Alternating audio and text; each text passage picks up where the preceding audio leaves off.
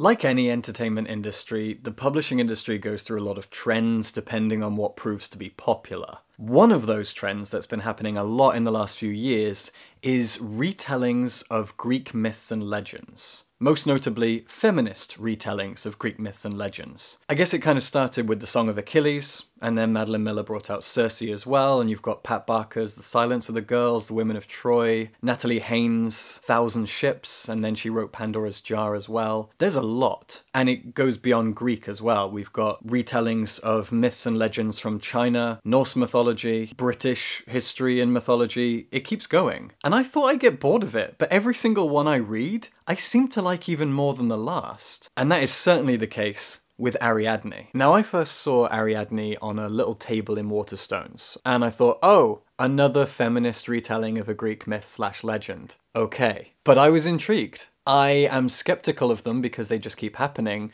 and yet I do enjoy them, so I feel like I'm always in two minds about them. And I did eventually pick Ariadne up, and it is so good, isn't it, Snowy? It's so good. Ariadne's fantastic for a surprising reason.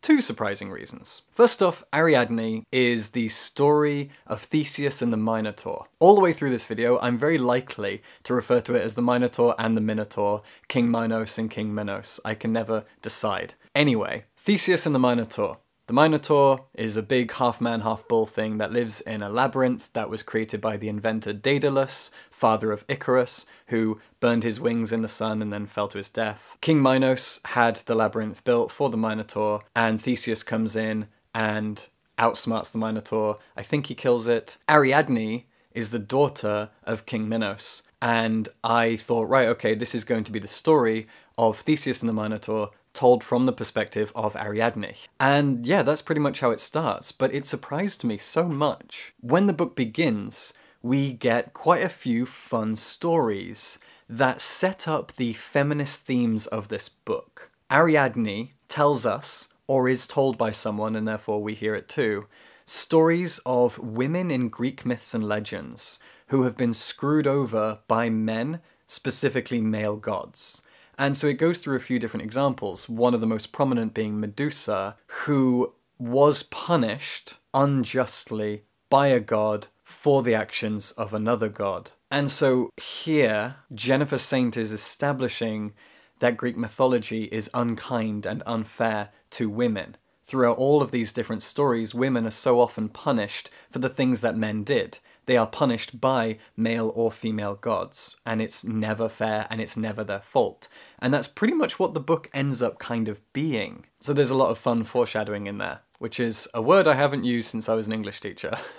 In part 1 of the book, we learn how the Minotaur came to be, and it is disgusting and horrible. The Minotaur is Ariadne's brother, born of Ariadne's mother, who was a daughter of Helios, god of the sun. The Minotaur is locked in the labyrinth, Daedalus builds the labyrinth around it, and King Minos, after he sacks Athens and conquers it, he says that all he wants every year are 7 male and 7 female tributes from Athens to be sent over to Crete, where he is king of, and these tributes get thrown into the labyrinth and eaten or killed by the Minotaur. He is obsessed with power and the image of power, the idea that he looks so powerful, so cunning, everyone is at his whim and his disposal. But then the next tributes come, and one of these 14 tributes is Theseus, Prince of Athens. And Theseus says, I wouldn't ask my subjects to do anything that I wasn't prepared to do myself, so you can have me as a sacrifice.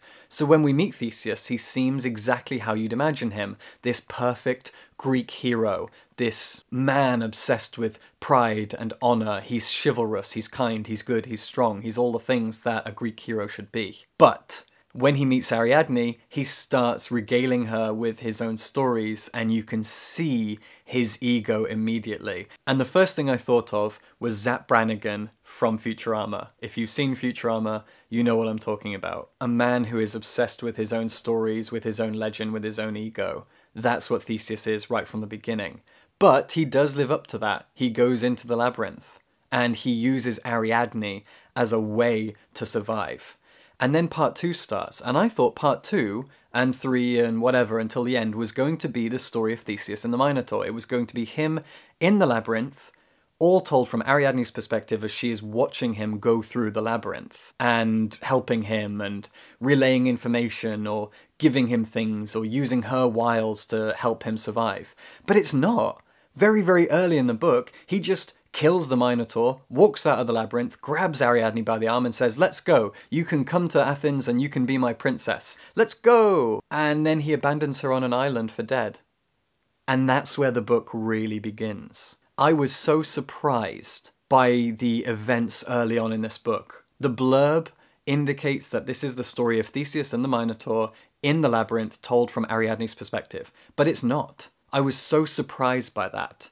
And the other thing that surprised me is just how focused this book is on regaling us with a bunch of different Greek myths and legends. We get a lot of heroes and gods and monsters all featuring prominently in this book. The main god that is the focus of this book is Dionysus. I love Dionysus. I especially love him in the game Hades. He is beautiful. And I was so glad to see that in this book, the gods are real. This is not a grounded retelling of a Greek history or legend. This is mythology. The gods are real, and Dionysus is in the book. And he's great. He's layered and textured and strange and interesting. Ariadne has a lot of skepticism towards men and the stories that men tell about themselves, which I think is its strongest strength. Ariadne looks at all of the stories about men, told by men, that men tell each other of each other. It's about male ego. And Ariadne herself, at the beginning, is a juvenile, naive young girl who must grow and become savvy and become strong on her own terms.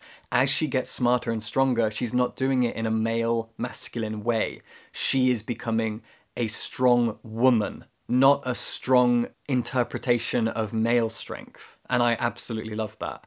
This book is very self-assuredly feminist. It looks at women's strength as women's strength applies to itself, if that makes sense. And it takes a very skeptical look at male strength and male ego and male narratives. Theseus is a Zap Brannigan character. He is this absurdly comical guy who, yes, is very strong, and yes, is very witty and clever, but he loves that about himself. And as soon as a man soaks up his own ego, all of that stuff doesn't matter anymore because you're so tired of it.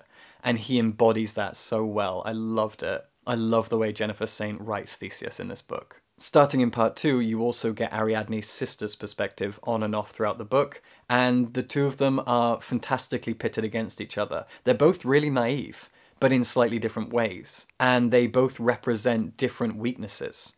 And I thought that that was really cool because then you get to see them both grow in different ways. They both get stronger, but not in the same way, and not to the same extent. There's a lot of character in this, especially with regards to Ariadne and her sister. The male characters don't really grow. They actually, if anything, deteriorate. And the women, instead, are using their minds and their instincts to survive and thrive and fight back against the challenges that come that way. Also, as I said, the amount of mythology and legend that is on display here is great. You get told so many stories. Daedalus built the labyrinth, and so Daedalus is in the book. Daedalus and his son, Icarus, feature prominently in this book. They, in the background, while everything is going on, are building wings for themselves. And you see the culmination of that. Icarus is never a character in the book, but Daedalus is, and you get tiny little snippets of things that he's done. If you've ever read or watched any adaptation of Greek mythology, you might have come across some of the things that Daedalus is said to have done, and you pretty much get all of them here. You also get other legends and other heroes who are mentioned, including Heracles. Heracles and Achilles are perhaps the most famous heroes of Greek mythology, and both of them feature, at least in a small way, in this book, either in a passing mention, a story gets told from someone to someone, but actually Heracles comes up again and again. You get his labours, the labours are retold. And again, you get a lot of different gods being talked about here, but Dionysus is the focus. So if you love Greek mythology and you're interested in one specific story, you'll get that here. But if you want a few snippets of other little legends and myths and stories being retold, you also get that here. Ariadne covers a lot of ground.